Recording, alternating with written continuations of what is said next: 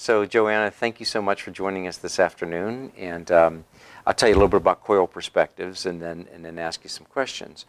We do this as a way to gain insights from experts in the field. And of course, you're an expert in several domains, but in this capacity, I'm asking you as an expert, as a faculty member, as a teacher.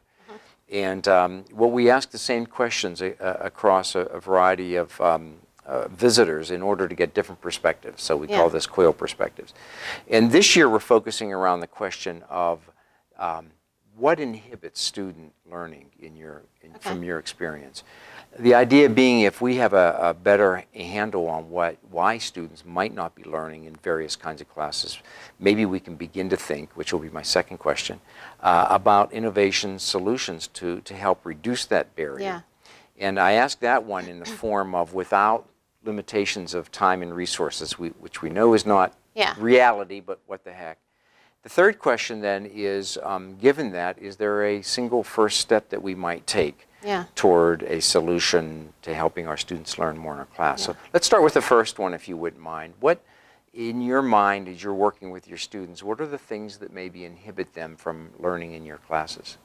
Well, those barriers vary among people, and they also vary among the different modes of course delivery, right? So in a face-to-face class, I've had the experience where maybe a more passive student might not be as vocal. So if there's an activity where the instructor wants the students to verbalize and synthesize different content and be able to apply it to their experience, that student might miss out on that activity because now they're not getting the feedback from the instructor, they're not getting it from their peers. But that barrier wouldn't be the same in an online class because they're forced to participate. They're more of an anonymous setting, so that personality doesn't have that problem. So on the flip side, in an online class, I've had the experience where I have one course where there's a lot of writing, a lot of participation that's required, and I was giving them a lot of feedback, and I would give it to them in the course management system where you're supposed to, and based on some of the comments, I realized that some of the students weren't getting my feedback. So I decided I was not going to use the specific grading tool. I was going to email everybody, and I emailed them the same type of feedback I would have in the tool, and I also asked them a question. I wanted them to write back to me. They didn't have to, but it was more just to see if I would get more of a response, and I did. I got more questions than I have ever gotten, ever, in an online class. So I took it one step further, and the students that were struggling a little bit, I asked them if they wanted a phone call. So I had a couple of them say, yeah, sure, we'll schedule a phone call, and I talked to one of them, and this person told me, after we talked about how to be successful in the course and what she could do to prioritize different tasks and what was most important, I said, well, how's it going for you? How do you like the system? How do you like the course? Because we always like feedback on the design. I just wanted to see what she'd say. She says, I can't find the course reserves. She goes, so every week I spend so much time looking for the papers, and she didn't want to ask me, but I had to ask her for that. And so I said, well, are you in front of a computer? Let's walk through it. So I showed her where it was. Simple fix, right? Another guy, I asked him, how's it going after all the, discussion about the course? How's it going? He said, well, you know what, now that you mention it, the 9 o'clock deadline on Sunday night is an issue for me. I'm in California, and everyone else gets till midnight. I can't submit my stuff by 9 o'clock. I'm like, no problem. I changed it to Monday morning, 3 o'clock in the morning, and I didn't tell anybody else. So the students so I felt like it was still even playing ground. But those were two simple barriers that I was able to fix. But it was based on more of a transformational leadership style, where I was trying to give some individual consideration to each person to figure out what they needed, and those people needed something real easy.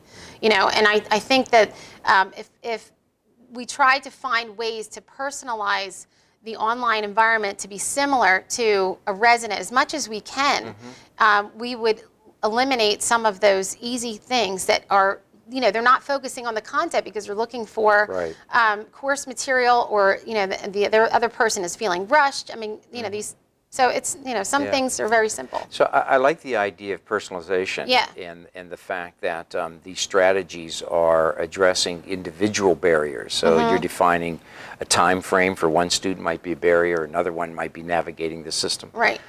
So in your idea, is there a way to create an environment where we, and I love the fact that you're reaching out and asking them, and maybe these students are thinking, wow, Yeah. this faculty member actually cares about me and wants to know, Yeah. you know, what my issues are. And as you say, they may not even have thought about that until you ask. Right. Oh, now That's that right. you ask, that's kind of interesting. Right.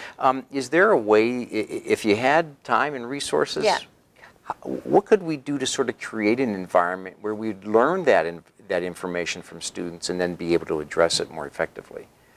I think that one thing that we could do is to, and I think you're already doing some of it, you're disseminating these best practices. And I think, you know, it's great to focus on the automation and the tools and the technology and all that great stuff. I mean, I love it too, I'm an engineer. But I think there's also a way to really help the faculty find out what works for everybody. You know, that simple fix that I found, the email, you know, maybe we can automate that, I don't know. But that's something that I found out that I'm sharing, and I would like to hear other best practices, and I think that your group is already doing that by doing this perspective type of thing. Sure. And I also think another thing that Penn State does a great job at is the instructional designers. They hire a fabulous group of instructional designers, and I think that the faculty needs to pay more attention to that resource and take their advice. And when, you know, they have good ideas on how to implement and how to implement that material online, because we're always trying to convert the resident into an online course. That's where we start.